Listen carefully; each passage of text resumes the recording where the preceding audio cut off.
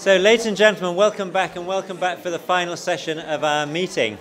Those of you that were here last year will realise that we tried to introduce a sort of slot at the end where we heard from some of the senior leadership in the collaboration, but we also had some challenges as well. So last year, Mark and David Tovey spoke next to Ben Goldacre. And I wanted to keep that sort of evolving new tradition, if you like, of having something at the end of the meeting when we both hear something from the senior leadership, but also we're perhaps challenged and our thinking is sort of shaken up, and we just give them the opportunity to think in perhaps a different way. So I'm actually going to hand over pretty quickly to Mark Wilson, who's going to just both talk to us very briefly, but then is going to introduce our final speaker and perhaps explain a little bit about why BJ's come to speak to us today. Mark, thank you.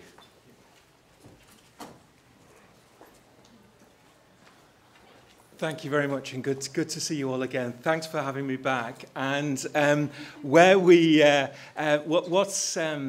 I'm here to do is, first of all, to remind us where we've come in the last year. A year ago, we were beginning our thinking about what the future strategy of Cochrane should be. And as you know, we've now completed that task, established and confirmed a strategy.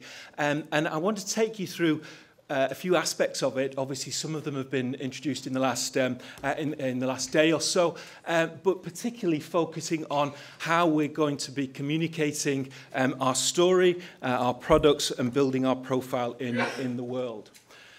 So, Strategy to 2020 is now established. I do hope all of you know about the strategy page on the community website. Please go there. You'll find all kinds of resources that will tell you more about it, that will tell you about our targets for this year and next, and give you a real grounding in where we're going and what we're doing and why. Effectively, this is our new mission. And I want to highlight it to you this afternoon, particularly in relation to the first line and a half. Our mission is to promote evidence-informed health decision-making. That's what we're about as an organisation. In relation to our strapline, therefore, we're producing trusted evidence to ensure that informed decisions are made on health and healthcare around the world, leading to better health for patients everywhere. That's what we're about. Goal 1, as you've been discussing in the last 24 hours, is around producing evidence. And our production challenge is fundamentally to deliver evidence more quickly and effectively without compromising on quality. I'm whizzing through these because you can go have a look at it. But I wanted to pick up on the challenge from yesterday. Should we be a broader church? We're already committed to it in relation to Tricia's challenge to us. Objective 5 of our new strategy says, in italics, we will continue to develop innovative methods for designing and conducting research evidence synthesis that help us achieve our mission. And we're already started on that with a target this year in relation to how we're going to do it. We've been spending a lot of time on useful, usable, and so on, and that is because, as an organisation, we are laser-like in our focus on the reality, the truth, that what we do only has value to the extent that it's meaningful to people making decisions about health. That's the nub of what we're about in our new strategy.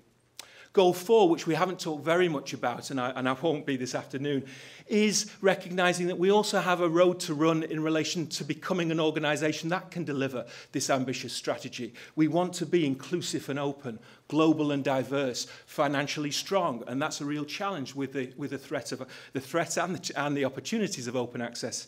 We want to be efficiently run. We want to be investing in you and all our collaborators around the world. We want to be transparently governed and environmentally sustainable as an organisation. But this afternoon, we're focusing on very much around Goal 3, where we've said that we want to make Cochrane the home of evidence to inform health decision-making. Back to our mission, to build greater recognition of our work and to become the leading advocate for evidence-informed healthcare. That's what we want to do and to be in relation to who we are and how we project ourselves in the world. We want to build our global profile. We want to become the home of evidence by becoming a global advocate, a global partner to others, reaching out and recognizing that Cochrane cannot do all that it wants to do on its own. And through all of that, we want to be able to show and prove our global impact. We want to engage with the world in a way that is transformative, that is working more in partnership with others and using our position to speak out for our goals. Our targets for 2014 in this area are first to create a coherent brand across all our content, Cochrane worldwide, to deepen our existing partnerships, to develop the beginnings of an advocacy and thought leadership agenda, so that we have a few positions of which all trials is one, in which we are saying this is Cochrane's view, this is the change we want to see in the world in this area.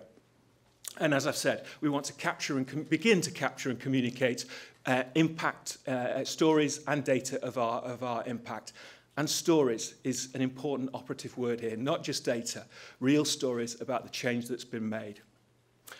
So for the rest of my time, I'm going to be focusing on global profile. We will clarify, simplify, and improve the way we communicate to the world by creating an overarching Cochrane brand. That's our first objective in Strategy 2020 Goal 3. Brand is based on perception. So to understand where we want to go to, we have to understand where we are already. So what we did at the start of this year is to go out and basically do a survey across 7 countries with a multiplicity of institutions within those countries to find out what people thought of Cochrane, of us. And it's important to say that all that I'm going to show you now, and this whole presentation is in much greater detail on the Cochrane Community website in the branding section. So please, I urge you to go and have a look. There's lots of thought-provoking stuff in there. I'm just going to show you a few nuggets about it. But these are the perceptions of those we asked. They may not be true. You may sit there and disagree violently with what you see on the screen. That's not the point. We have to recognize and engage that this is what people think about us, and we have to deal with that as it comes. So they were where the stakeholders came from. And this is what they told us, that the typical Cochrane persona is somebody who's passionate but seen better days. You'll note still very much a kind of British heart, a UK focus around the organisation, which is something we want to change with the best will in the world. Academic, unique, a volunteer, but outdated, rigid, obsessive, exclusive. I don't know whether this rings a bell with you. We are also passionate, rigorous, respected, and independent in terms of how people see us. So, you know, it's a good and bad picture, as you would expect. People generally, overwhelmingly, see Cochrane reviews as the gold standard, something we talk about and they talk about too. You can see the reasons why. They're well known to you already. But the reviews are hampered by the failure to translate into the wider world. They see them as difficult to understand, as lacking actionable output, as inflexible, as etc., etc. You can read them. Nikki touched on some of these aspects yesterday. Funders need evidence of impact to justify their expenditure and their support to us. There are cuts to everything they said, so tell us how you are impactful to help us to evidence the support that we give you. So, how can we become more impactful? First, raise awareness of Cochrane. Publicise the assets in the theory and in practice. Secondly, increase the accessibility of our evidence. Our evidence needs to be both available and actionable. People have to know what to do with it. Part of the feedback that we got, you'll see some quotes in the wider slide deck, show that people said there is a so what element at the end of coming to some of our reviews. We have to change that. We also have to make sure that our communications are simplified and clear. The most powerful way of changing somebody's perception is through stories. We have to convert those numbers into stories. Apparently, there was an example given by somebody that the organisation talked to say, proudly, I speak Cochrane. Well, that's great, except the rest of the world doesn't speak Cochrane. So we need to make sure that we don't communicate in Cochrane, because Cochranese has no validity outside rooms such as this. So we need to improve the usability of our evidence as well. It needs to be relevant, up to date, with clear implications. And we've been talking about that in the last 24 hours. The good news about all of that, and as I say, there's so much more that you can go and see, is that thankfully our strategy is doing the right thing. It's absolutely representative of what stakeholders want and the problems and the issues and the challenges that we see, that they see we have to deal with. But we have varying levels of credibility in these areas. If you look at current reality and future aspiration in terms of where we are on our key 4 goals, you can see that quality and coverage, they see very strong. Relevant, up to date, so-so. Pioneering methods and efficient production, way over, as much to be improved. A long way to go there. If we look at making our evidence accessible, you can see that we've gone some way to open access, but in terms of user-centered and accessible language, we're way over here with a lot to do.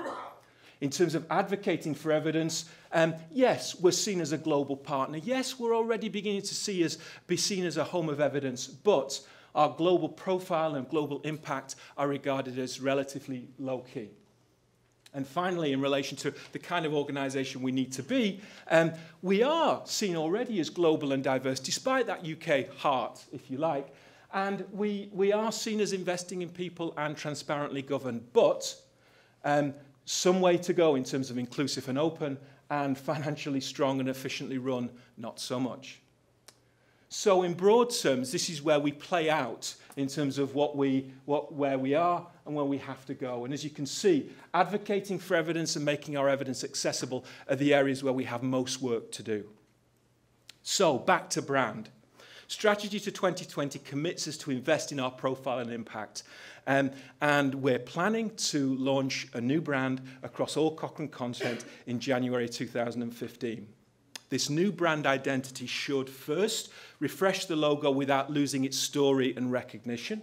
Secondly, strengthen the logo so it works effectively across all media, large and small. Third, rename the organisation as Cochrane, something we agreed in our strategy last year. Fourth, develop consistent logo typography, the word Cochrane, that fits tonally. Every font has a different story, and so we need to find one that we think best reflects who we are and what we are. We need to consider potentially colour development to signal our evolution beyond the blue that we know so well. And we need to create a brand framework which will allow the multiplicity of Cochrane groups around the world to use the master brand, but also to differentiate themselves with their own identity. So working with a design agency, we've developed 4 different concepts. At this stage, only covering logo, colour palette and typography. And as you may know, we've asked you to tell us what you think about them. For those who haven't seen them, what I'm just going to do is very, very quickly, was it Control L? Oh, can't remember, don't know. Okay, maybe this will have to do. There was a full screen version, but I'll do on that. So we have 4 options that I'm going to whiz through, and it's really just to give you a flavour. If you haven't had a look, then I do urge you to go onto the Cochrane community site and have a look in more detail and make a vote. We'd like your votes by April, by the end of this month, and that will be our kind of first level choices that we're making. So this is option 1. Option 1, of course, is a very, very minor change to our existing colour, logo and look. It's the existing colour. It's a slightly stylised forest plot look with a type called Clear Sans. And forgive me, I'm going to rush through, but this just gives you some idea of what the typeface might look like and how the branding might work through in terms of the differentiation of different groups. As you can see, Cochrane, in all 4 versions that you're going to see, is made bold. So the differentiation is Cochrane X, Cochrane Y. This is what it looks like small, which is very important. Increasingly, people are going to be looking at our stuff on these kind of devices, and therefore it's got to work on a scaled-down version as well as on reports and on big, big full-page presentations on the web as well. That's option 1, minimal change. Option 2 goes for the C of Cochrane with the forest plots incorporated within it. Everything is changeable. So we've gone for green. It could be purple. It could be orange. It could be red. It could be anything we choose. That's all up for discussion. A slightly different typeface, this one called Source Sans. You'll see 2 versions of Source Sans, as it's a more elegant, still quite heavy and forceful, but elegant type. This is what it looks like. And you can see that you can see the difference, and you can also see the change and the difference in the way that colour does lift and does allow you to do more things in presentational terms if we choose to go the colour route. Option 3 gets rid of the C's and instead has a clear lozenge using again Source Sans.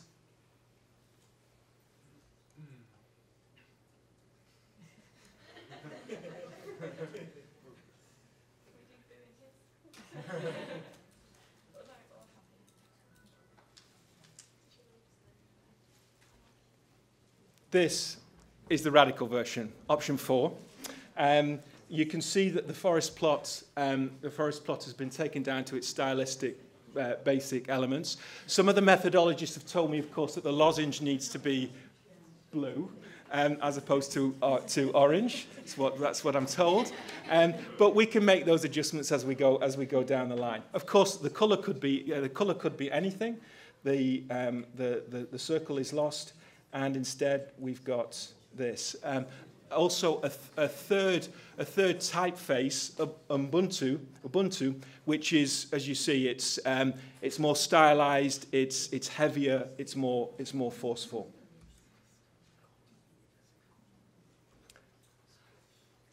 That's what it would look like on the sub-brands.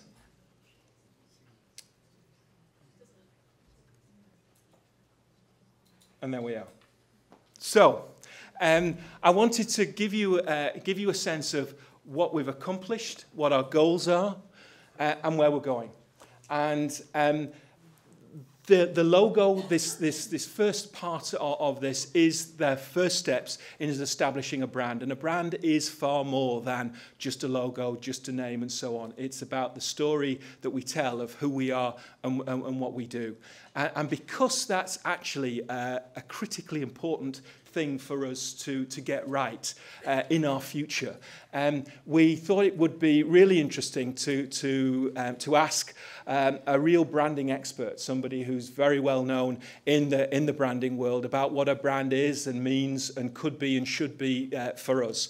And therefore, I'm delighted to say that we've invited BJ Cunningham, who is all of those things, a real global expert in relation to brand. And he's going to challenge us and tell us a little bit more about what we should be thinking about and how we should be working through what brand and branding means to Cochrane in the coming years.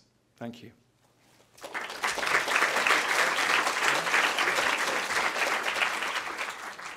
Okay, well, thank you very much. Thank you for that kind introduction. And also thank you for inviting me here to share with you my thoughts and ideas. And rather than give you a lecture on what is brand and why does it matter, etc., what I want to do is bring out the relevant points by way of a story using a case study.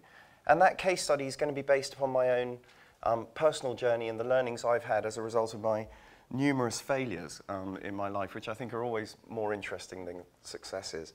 Do you think you could set this up for me while that's happening, I'll give you a bit more of a flavour for who I am. I'm an entrepreneur.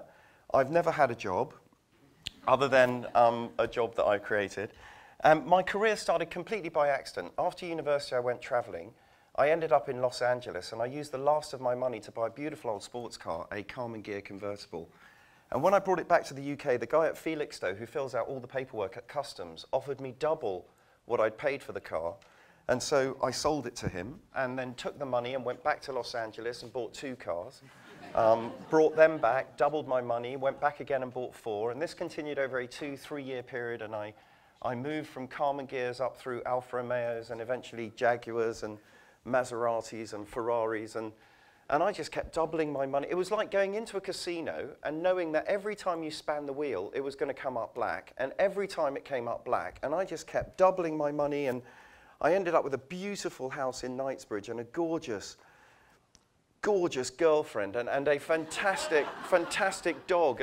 And I couldn't understand why my mates were complaining about their jobs, where for me it was just this easy ride. What I didn't understand about the market at the time that I was operating in, the classic sports car market, was that the whole market was an illusion. It was based upon a then capital gains loophole, whereby if you bought any vehicle that was over 20 years old and you sold it, you didn't have to pay capital gains on the money you made when you sold it. So everybody was piling in, piling into the classic sports car market, and the market was expanding and expanding, and I sat there happily on the edge of this bubble, truly believing that good value for a Ferrari was 2.5 million quid, and thinking this thing would never end, and thinking, well, frankly, thinking that I was the bollocks, really, that nothing could go wrong, and that everything I touched was going to turn to gold. When the market collapsed, it collapsed abruptly, it collapsed overnight. The Chancellor changed the legislation, a Ferrari failed to reach its asking price at auction, and the whole market fell out of bed. And when this happened, I had 8 containers of Ferraris up the Panama Canal, and the Panama Canal closed for political reasons. So I was up this really big creek with no paddle, and I lost everything. I lost everything. These things happen really slowly and then really, really fast. I lost the house. I lost the girlfriend. I kept the dog. You know where you stand with a good dog. And I ended up with a personal overdraft of £876,000. And I was 23 years old. And I did the only thing I could think of doing at the time, which was to call my father, who's a deeply lovely and generous man. He's a professional man. He's always been there for us as a family, always looked after us, And I remember the conversation, Dad, I've got a problem. No problem, BJ, I'm sure we can help. What's the damage? And I said, well, Dad, it's 876,000. And there was this silence on the phone. And then he said, you're on your own, I'm sure you'll learn a valuable lesson. And I did. I learnt my first proper business lesson or commercial lesson, which is this. If you owe the bank 5 grand, you're a bad debt.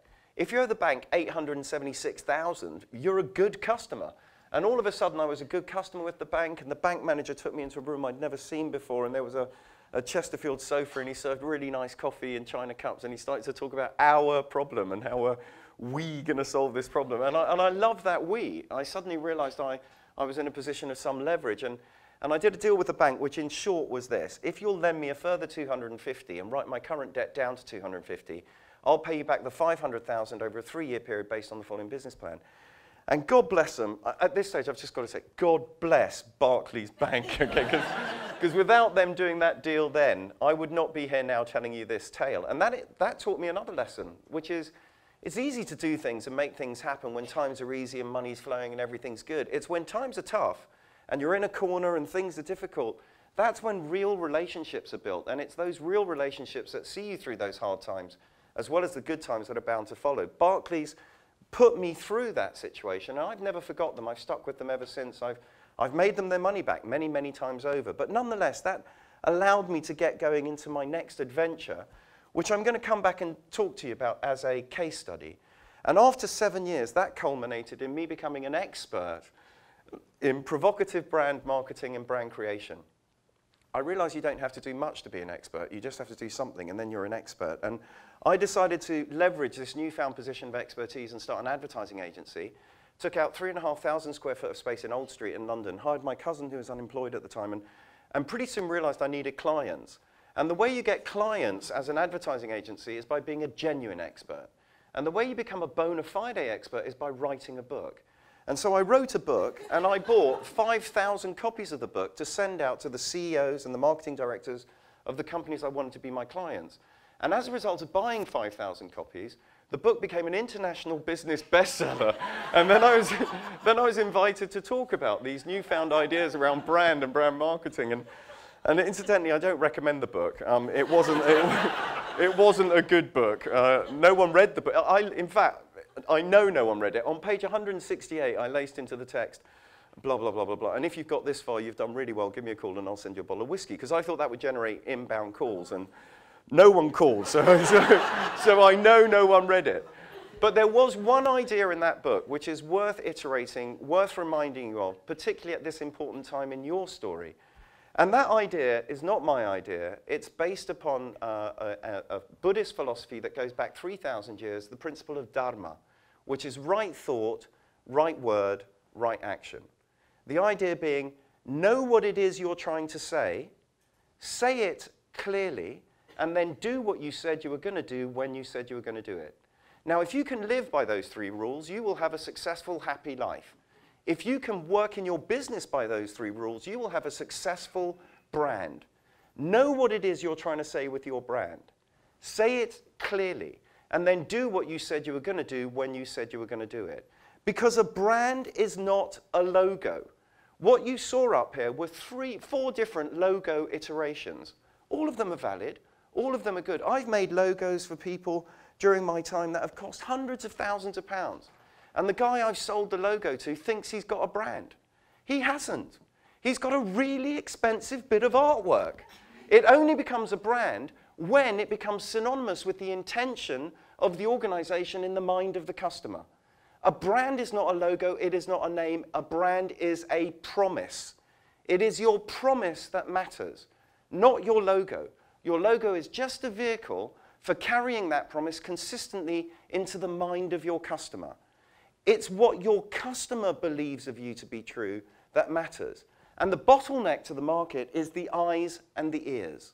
And getting behind the eyes and between the ears of the customer requires either a compelling, relevant idea or promise that I'm interested in, or a shed load of cash that you can carpet bomb people's consciousness with. The former route is the better. The logo is just a vehicle for carrying the promise forward. It's your promise that matters. So the agency went on as a result of this book. We grew, our client base included Volkswagen, Bang & Olufsen, Nokia, a plethora of different clients.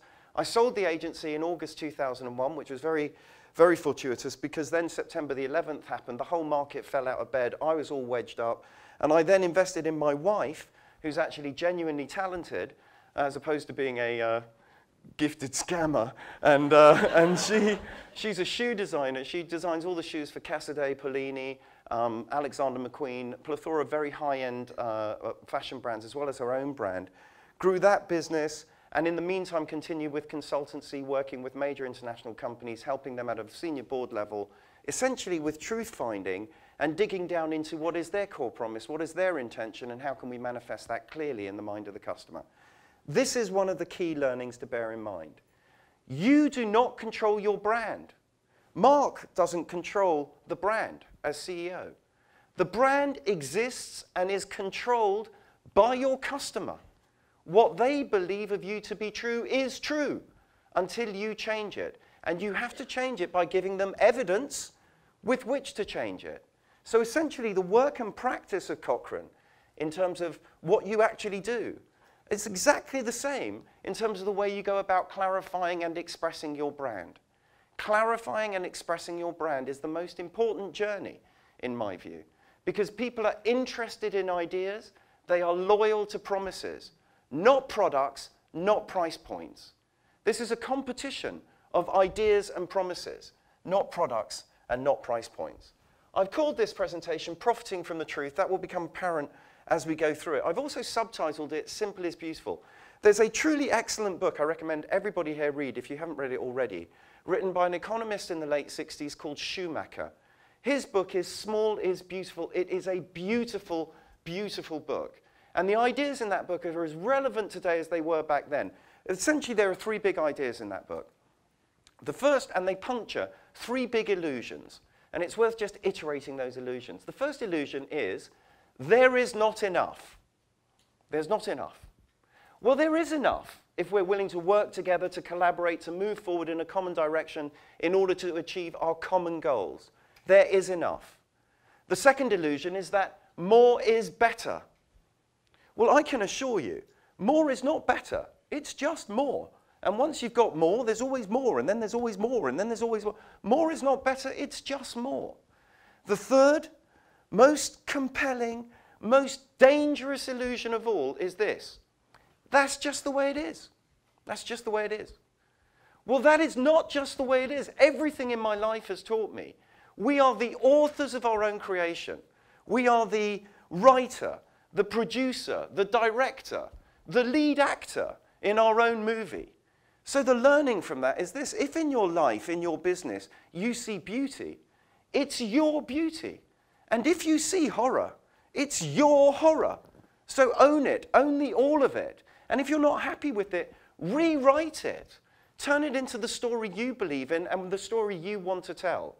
Right thought, right word, right action. Simple is beautiful is another take on that idea.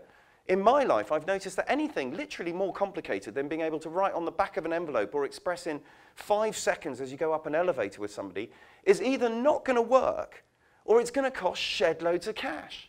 So keeping things simple is a really, really important principle on which to move forward, particularly when it comes to storytelling and when it comes to branding. Because after all, that's what it is. It's about putting your idea, your promise, into the mind of your customer and putting it in there as efficiently and as effectively as possible. There's another mantra that's guided me on my journey, and it's this. Wherever there's a hidden agenda or an outright lie, there's the potential for profit. Okay, now, again, that is not a new idea. The American Indians said the antidote is in the venom. Frank Lloyd Wright said a building should be of the hill, not on the hill. I say, wherever there's a nightmare, a problem we just don't want to face, at the heart of that problem is a solution bursting to come out. So a really good way of looking at life is, if in your life, or in your business, or in your practice, you've got loads of problems, you are truly blessed. Because the universe is kissing you with those problems and giving you numerous opportunities to change. A problem is an opportunity to change. If we're brave enough, courageous enough to stare that demon in the eye, name it for what it is, learn the lessons from it, which are always painful, and take those lessons in order to move on to be the next grandest version of the greatest vision we ever held about who we really are. Problems are opportunities, opportunities for change. Now this story, this case study, this idea, this journey is going to sound like a Cinderella story. It's going to sound like a fairy tale. I want you to know it's all true. None of the names and numbers have been changed. And it's in an industry I'm sure many of you are not familiar with. So I want to just lay out the industry very, very quickly. It's the tobacco industry. And I want to just summarize the tobacco industry for you in a nutshell. The tobacco industry is a volume game where the government make all the money. 86% of the selling price on a packet of cigarettes is tax. In my view, the guy who's taking 86% of the revenue is the guy who's selling the product. Tobacco companies are just glamorous tax collectors. It is the government that sells cigarettes. Okay, that is a very simple way of looking at this now £24 billion industry called the tobacco industry. And that whole industry revolves around one key issue. And that issue you're all very familiar with, which is health. And that one little word, health, presents a very big problem for the poor old seller, for the government. Because on the one hand, you've got the health of the nation in terms of the damage and the disease caused from tobacco consumption, versus on the other hand, the health of the exchequer in terms of all of the revenues generated as a result of tobacco taxation.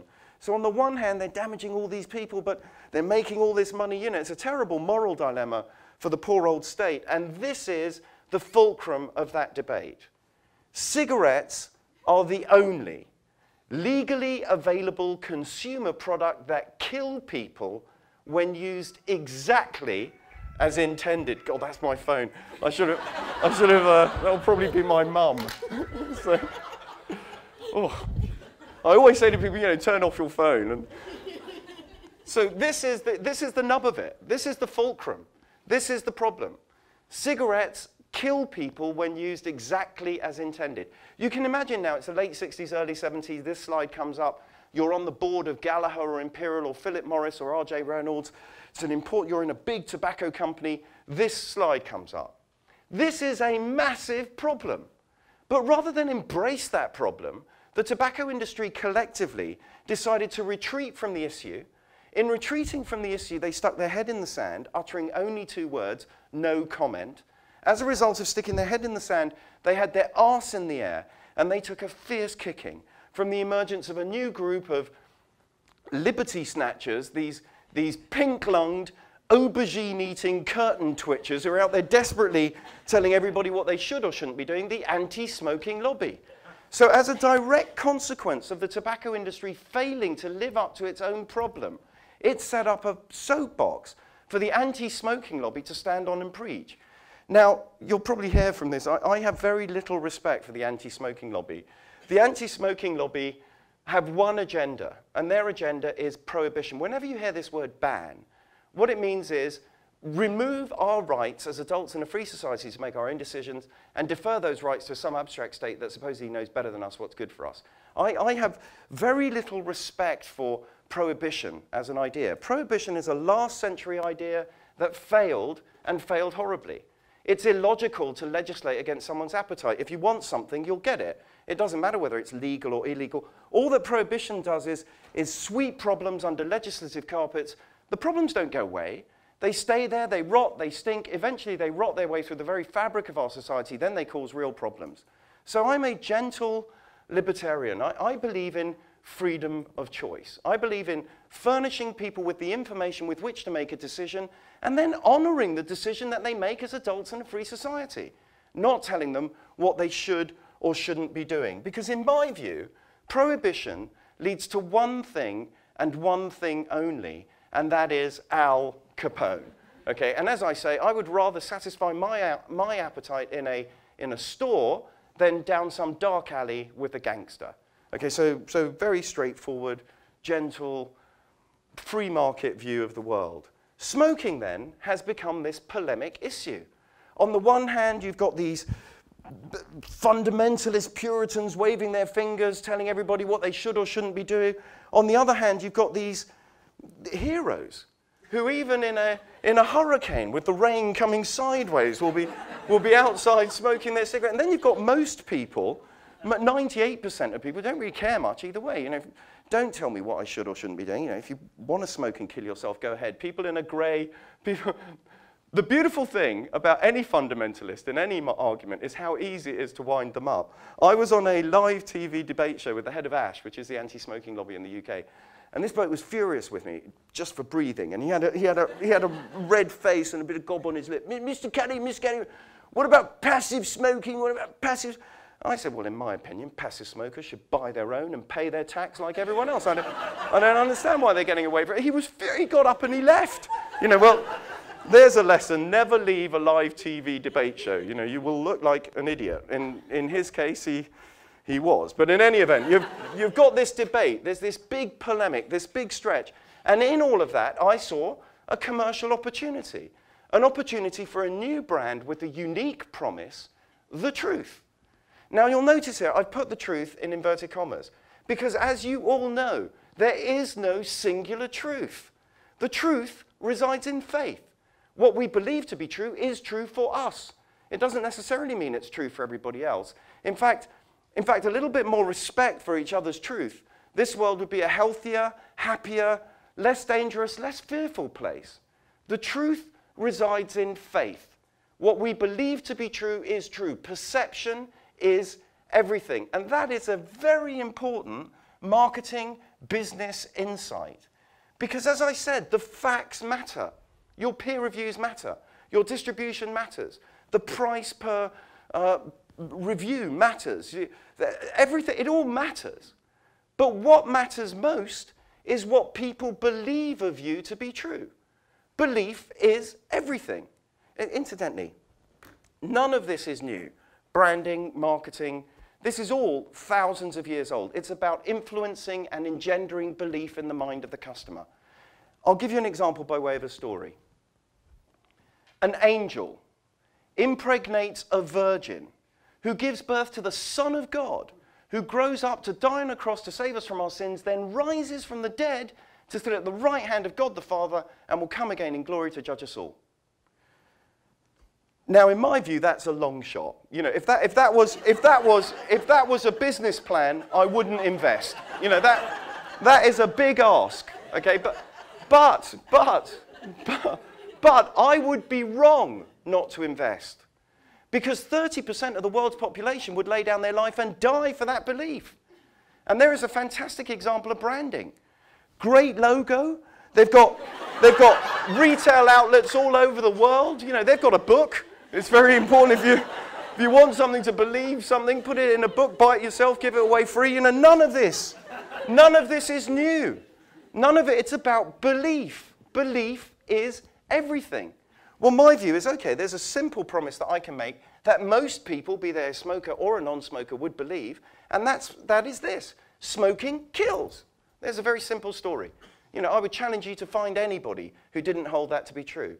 My view was fine. Okay, smoking kills. As an adult in a free society where smoking is legal, if you choose to smoke, it's your funeral. Too bad, you're gonna die. Okay, very simple. Smoking kills. You're an adult. There's the information. You still want to smoke. It's your responsibility. It's your funeral. Too bad, you're gonna die. So I created a brand of cigarettes called Death, with the universal symbol of poison and disease, the skull and crossbones, as the logo. Of course, we also had slow death. You know, it's very important to have choice in these matters. And we couldn't get the Queen's warrant, so we created our own warrant at the top, which was a skull and crossbones on top of a burning funeral pyre where the flames look vaguely like a lion and a unicorn. And underneath is a scroll, and in the scroll it says, "Our cause is just, we must prevail." And I was so excited by this idea. And again, I've got to say, God bless Barclays Bank, okay, because this is the idea I went to them with. And one of the caveats they had was, BJ, we'll back you as long as you can find somebody to manufacture it for you.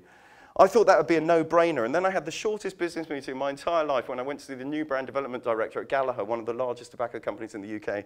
And I went in and I put my mock-up pack on his desk. They're cigarettes, they're the truth, they're so cool, blah, blah.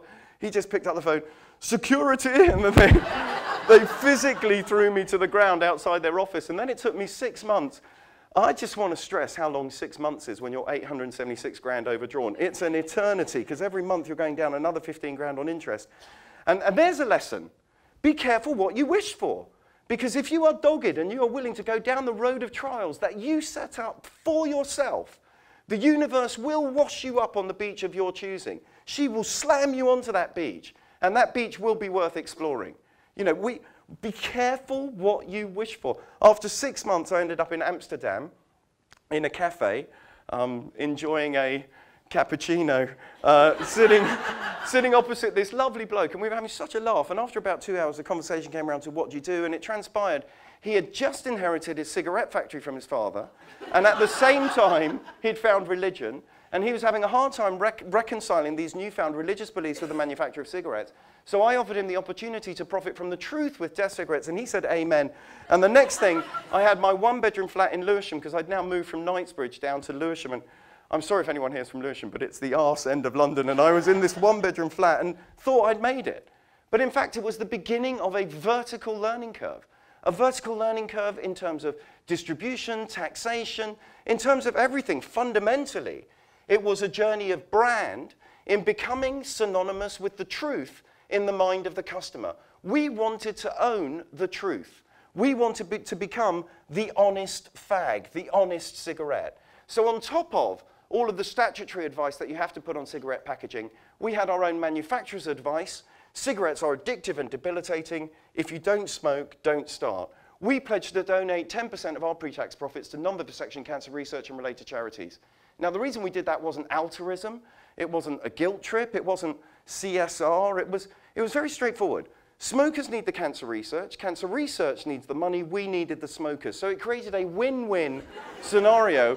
And I'm a great believer, if you know yourself to be part of a problem, it's your responsibility to become part of the solution. And invite your customer to become part of that solution. Use your customer.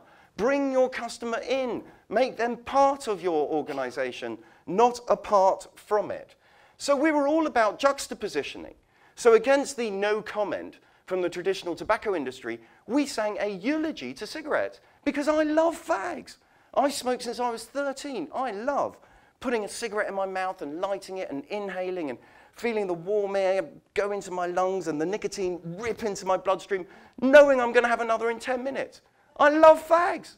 They deliver every time. But the problem is, you're going to die, and you're going to die horribly. And if you're cool with that, you're a smoker. And if you're smoking and you're not cool with that, well, think carefully about what it is that you're doing. So against the no proof that smoking damages health, we said very straightforwardly, no, smoking kills. In fact, we offered a money-back guarantee on exactly that point. Against their sophisticated brand names, Benson & Hedges, Marlboro, we called ours death. While they were trying to camouflage the health warning, we were actively becoming the health warning. So while they were offering cowboys in colours, we were offering the universal symbol of poison and disease in a black and white pack with a black and white message. We were saying cigarette smoking is not like hanging around in the Grand Canyon rounding up cattle. It is not like having a moustache driving a jeep through the jungle fighting crocodiles. It's not like being a jet fighter pilot or a Formula One racing car driver. Cigarette smoking is simple. You'll have a sublime hit of gorgeous nicotine through your radically shortened life. And then you will die, and you will die horribly. And as I say, if you're cool with that, you're a smoker. And if you're not, think again. So we had certain values to our brand. Responsibility, logic, honesty, freedom. Fundamentally, what we were talking about was freedom of choice. Because as I said earlier, you can only ever make a decision if you're furnished with the information with which to make the decision. If you're not furnished with that information, you're not making a decision, you're taking a guess. The critical information you need in regard to smoking is, you're gonna die. Given that information, it's your funeral. So we were responsible on the back of every packet we wrote. Smoking does not make you sexy, stylish, or sophisticated. It kills you. We're not selling a pack of lies. We are selling a pack of cigarettes. In terms of choice, we said just say no instead of just say no. Education and not legislation. Furnish people with the information and then honor the decision that they make as adults in a free society. Don't tell them what they should or shouldn't be doing. And we reinforced all of this with our sponsorship activity in order to get this brand message out into the minds of customers. So for example, we sponsored the life-saving heart bypass operation of a guy from Hull who was being refused treatment by the National Health Service because he was a smoker. Which in my view is an outrage, because he paid a premium for that service through all the taxes he'd been paying on his fags. We brought him under blue light to London. He had a quadruple heart bypass, he survived. The next day there was a big press conference, about as many people as there are here. You could feel the journalists were angry. There was this tension in the air that someone should be so audacious. And the first question came from the Daily Mirror. Mr. Cunningham, are you not just cynically exploiting this man's life in order to promote your brand of cigarettes? And the answer was, yes. You know, that is exactly what we're doing. You know, don't you think it'd be more cynical to let this guy die? And then the next day, death saves life, Dr. Death in life-saving. We had fantastic coverage and we saved a guy's life. It was a fantastic piece of marketing. Another example, we sponsored the Gay Pride Festival in London as the honest fag, because Gay Pride is all about being an honest fag, and we were all about selling honest fags, and we brought Pink Death out, and I got snogged by Lily Savage, who's a great kisser. You know, it was a fantastic event. And fundamentally, it's exactly the same issue. Whose business is it how two adults in our society choose to love each other? It is nobody else's business but their own. We ought to spend a lot more time taking the plank out of our own eye rather than looking at the speck in everybody else. Mind your own business is a fantastic mantra. We've got enough problems of our own rather than worrying about anybody else's problems. Let people get on with their own lives. In terms of advertising, we never had enough money to advertise. We only took out poster sites outside the offices of the major newspapers because we were targeting journalists. Journalists were the gatekeeper to the market. We wanted to get into the market through the hand of the journalist. We wrote these ads. They're every bit as good as other cigarettes and every bit as bad. 13.5 million smokers will admit it's bad for them. Only one tobacco company will. And where we could advertise in the press, we again advertised to the journalist, but with copy ads explaining our story, as opposed to image ads trying to promote awareness. I would say this, it's not about awareness, it's about involvement. It doesn't matter if my grandmother's heard of Nike. She's never going to buy a pair of trainers. Okay, what matters is being synonymous with something in the mind of your customer. It's important to know who you are for as well as who you're not for. So in terms of all of this then, we had evangelical smokers. We had people who loved the death cigarettes idea. But the problem was we had no distribution. The reason we had no distribution was because the major tobacco companies didn't want to see a cigarette called Death on the shelf next to their product. And they own the shelf. Everywhere you go and see cigarettes for sale, it's owned by a major tobacco company. We tried everything. We tried our own vending machines. We had them in the form of coffins. They were called death traps. We tried everything. But every time our reps went and put the cigarettes up, their army of reps came and took the cigarettes down.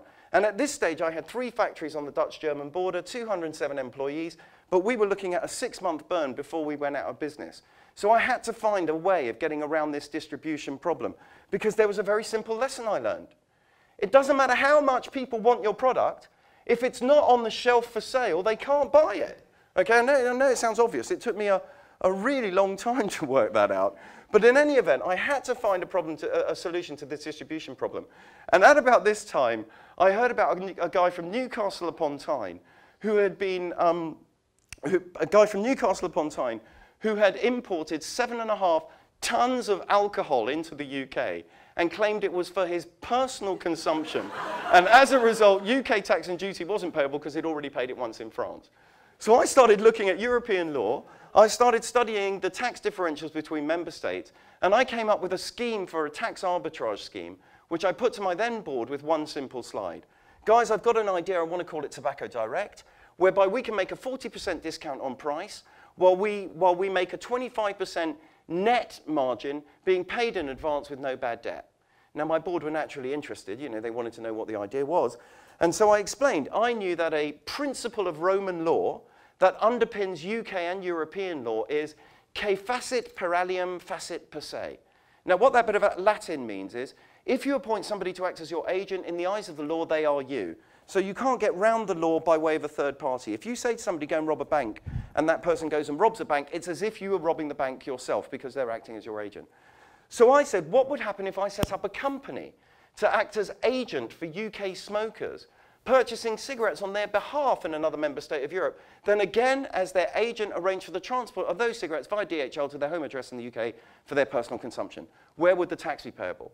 £70,000 later, Senior Tax Counsel in the UK tells me the tax will be payable at the point of purchase for consumption, which I chose to be Luxembourg because that's where the European Court of Justice is, and I knew that's where we'd end up. So we kicked off this scheme, and we called it the Grim Reaper Don't Come Cheaper, and we started. And over a 6-month period, the mail we were receiving was increasing day by day. We were getting 6 or 7 sacks of mail. In each was an envelope which either had 80 or 800 quid. People either tested the water with a minimum or filled their boots with a maximum.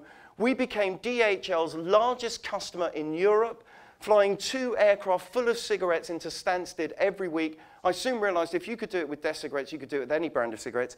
We did it with every brand of cigarettes. We sold Benelux out of Benson & Hedges, Silk Cut, Marlboro Light. It was such a laugh, and the whole thing was changed.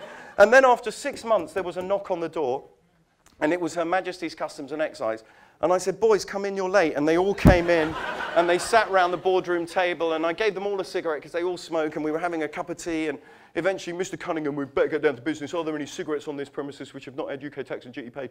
I said, yes, you're all smoking them. And they all put out their fags, and then they took everything. And I said, you're acting illegally. I'm a good European citizen. They said, you're nothing more than a common bootlegger. I was thrilled. This gave rise to a judicial review in the UK. And the reason all of this was happening was because we were basically threatening a then £14.5 billion revenue stream to the Exchequer. We were essentially putting a government in a position where it had to tax compete in exactly the same way that everybody else has to price compete. So we were looking at all of this. We went to judicial review. The judicial review judge referred it on to the House, to the appeal court. The appeal court referred it on to the House of Lords. The House of Lords then referred it on to the European Court of Justice, where Her Majesty's Customs and Excise were joined by every other member state of Europe, apart from Spain and Portugal, who were on my team. So it was me, Spain, and Portugal against every other member state. And the European Court's beautiful. It's a horseshoe-shaped building, all wood. There's glass at the top, and it's auditorium style. And you sit on these seats with a little knob, and you can hear it simultaneously translated in Greek or German or whatever you fancy. And sat there. And in the European Court, you don't have 1 or 3 judges. You have 10 judges. They all wear pink. They've got these long pink silk robes. And the lead judge in our case was a French judge, and he stood up and he gave his ruling, and his ruling was no. And then he gave his reasoning, and I quote, it cost me 1.6 million to hear this. Mr. Cunningham, you are right in law, but the law was never intended for you to be right, and therefore you are wrong. Okay, I promise you, that is what the guy said. And I was furious, and in the European Court, you come out and there's a gully and TV cameras, and Mr. Cunningham and CNN, and what do you make of this ruling? And it's just beep, beep, and beep, beep, beep. And my mum was listening, and BJ, you can't talk like that on television. And Mum, you don't understand, even 1.6 million. And so for me, it was basically a new product. I was now obsessed with tax. I started looking at how cigarettes are taxed. Cigarettes are taxed in two ways. One is an ad valorem tax. That's a percentage of the recommended retail price. Nothing you can do. You set your price as the manufacturer. That's it. You pay a percentage in tax. The other tax is a specific tax. That is a tax per specific cigarette stick. So I looked at what is the legal definition of a cigarette stick. Cigarettes are defined under European Directive number 32, dated 1979, as cut tobacco, rolled in paper, capable for immediate use for smoking, not exceeding 9 centimeters in total length of tobacco roll, excluding filter or mouthpiece. In other words, you can't have one enormous fag, okay, because every 9 centimeters you're going to be taxed like it's another. But what it doesn't say is where the filter has to be. So I put the filter in the middle, perforated it, that way you could break it in half. You got 2 fags for the price of 1. I called them 2 for 1. I patented the machines. I had the whole thing set up with Booker and Palmer and Harvey. We were ready to roll. And then I got a call through from Bobby Henderson, Sir Robert Henderson, who's the principal of Her Majesty's Customs and Excise Division A, based up in Salford here in Manchester, who, oh, Cunningham, Scottish guy, oh, Cunningham, why don't you just get a job? And I said, Bobby, this is my job. He said, no, these 2 for 1, we can't have them. I said, I'm sorry, they're coming, and so we were back in court. The court case this time was very straightforward. What is a half plus a half? I knew I'd lose because I'd been through the whole story before, so I represented myself. In my defense, I had an apple, a tray, and a knife. When it came to my turn, I said to the judge, how many apples do I have on my tray? And the judge said, you have 1 apple. I then took the knife and I cut the apple in half. I said, now how many apples do I have on my tray? And the judge said, I will not have this theatrics in my courtroom again. He threw me out. And you won't be surprised that for tax purposes in the UK in regard to tobacco products, the ruling was a half plus a half equals 2. Okay, so everything in terms of brand, in terms of life, in terms of business, everything is subject to radical and immediate change. Everything's going to change. So prepare your organization for the inevitable change. Be ready, be flexible, be willing. Embrace it, because that is the future. It's the only constant that we can be sure of. So for me, then, it was back to the drawing board. How do I encourage distribution? Increase the margin to the retailer. How do you increase the margin? Increase the price to the consumer. How do you justify the increase in price? Add content. The content I added was guarana. In this way, I was able to do the opposite of the tobacco business. The tobacco business is high volume, low margin. This is high margin, low volume. Started to go really well. At about this stage, my Russian distributor, which is a really polite way of describing him, he's a gangster, said, Mr. BJ, I like your cigarettes. Have you got anything better? And I said, well, what do you mean by better? He said, more expensive. I said, yes, guys. I went back to the factory. Guys, we've got to come up with something really expensive for the Russian. We did. We came up with the world's most expensive cigarettes. We called them Treasurer in honor of Robert Henderson. We made them 20 quid a pack. It started to go really well. We then launched them in the Far East. And then I learned after 6 months that BAT were going to launch a competitor product in the new super premium category that we'd created. I was very nervous because this is BAT. They were going to wipe us out. And then I was delighted because they launched their product. They called their product Equinox, very similar shape, packaging, blue instead of silver. And they launched it at £18.95 a packet, which is truly mad. I mean, who's going to buy the world's second most expensive? You know, they missed the point. They should have gone for 23 quid. This is not a product. This is a market position. Most expensive. They should have gone for most expensive. As a result, we were able to launch the most expensive cigars and accessories. That is the world's most expensive ashtray. Solid platinum, 36,000 quid. We didn't sell one of those ashtrays, but we got a lot of press off the back of it. So there are a couple of things I want to close up with and confirm. I want to confirm that there is always life after death. Okay, 10 years ago when I was doing death cigarettes, when I learnt those lessons, I could not imagine I would now be selling really expensive shoes that no one needs and very few people can afford. You know, I just couldn't imagine it. There is always life after death. So the answer is be not afraid. Try something. Consumers will forgive you if you try something and fail. What they will not forgive is entropy. The big questions for your brand are exactly the same as the big questions for your life. What's your point, and why should I care? Those are the only questions that need to be answered. What's your point, and why should I care? And the answer needs to be the highest expression of who you really are or choose to be, because that is your brand. Your brand is the signpost through which people can follow you. Make that sign clear. And that demands love. It demands that you love what you do, that you love where you do it, that you love who you do it for, and most importantly, that you love who you do it with and who you do it for. Who you do it with. Remove the illusion of separation. The illusion of separation says, you are separate to me. You are not separate. We are different. Honor the difference, not the separation. Include people in your organization. Welcome them in. Love them.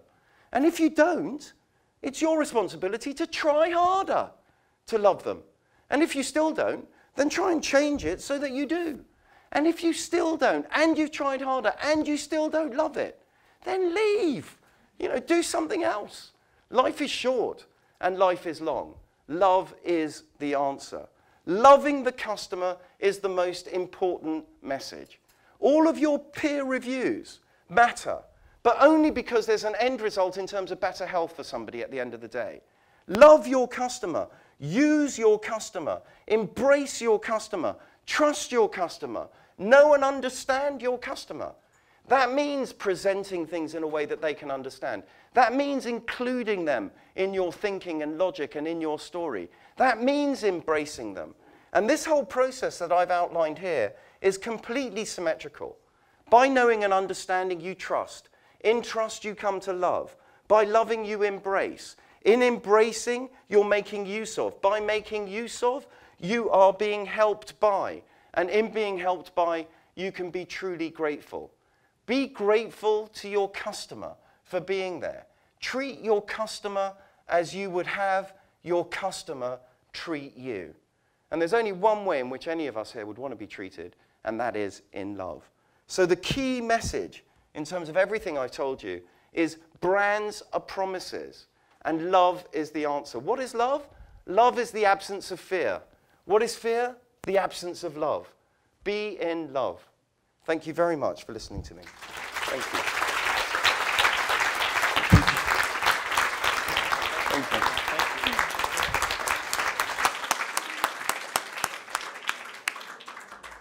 Well, Vijay, thanks very much. I don't think we're going to have time for particular questions now, but will you be around for a few minutes if people want to wander up and speak? Before people start to go, could I just say to you, the reason you've got these fluorescent bits of paper on your desk, they're for feedback. Please write down on a bit of feedback about what you feel about what we've done, what we've organised for you, the speakers, what you'd like it to happen next time. And then we've got a board outside you can stick them all on. I've been also asked to remind you that Hyderabad is in September, and I hope many of you are thinking of going to that. I would really like to ask you to join me in thanking the staff at the UK Cochrane Centre for organising it. I've done nothing to organise it.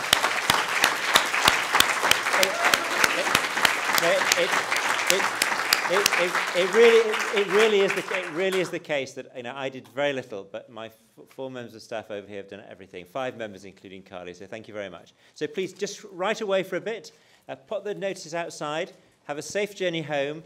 See you in Hyderabad, and if BJ's provoked you to a point where you're incandescent for any reason, he's right here. Thanks very much.